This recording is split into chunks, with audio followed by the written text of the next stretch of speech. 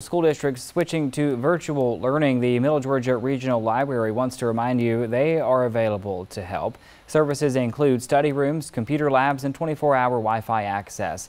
You don't necessarily have to have a library card to use the services. Right now, they are offering guest passes for people needing to use the library. We spoke with the head of reference about the services they offer.